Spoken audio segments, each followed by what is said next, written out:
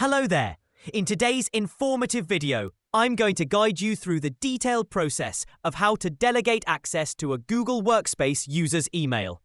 This feature is extremely useful for those who want to empower colleagues or assistants to manage emails on their behalf.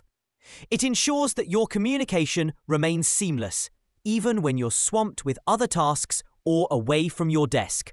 To begin this process, open your preferred web browser and head over to Google Workspace. As you delve deeper into the Apps section, locate and click on Google Workspace. This section houses all the vital tools within Google Workspace, including Gmail. Upon entering the Google Workspace section, search for the Gmail option and click on it. This will take you to all the settings related to your email service. Now, focus on finding the User Settings section.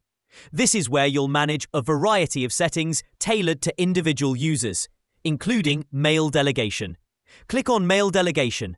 Here, you will see an option that allows users to delegate access to their mailbox to other users within your domain.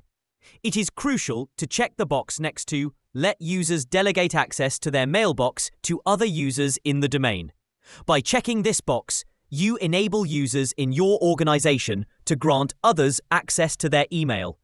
This is essential for teamwork and productivity, especially for those who handle large volumes of communication routinely. Once you've checked the box, remember to click Save to apply these changes.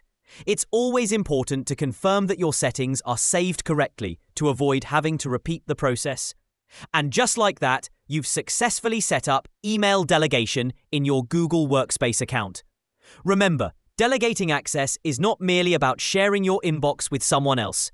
It's about enhancing your workflow and ensuring that important communications are handled efficiently.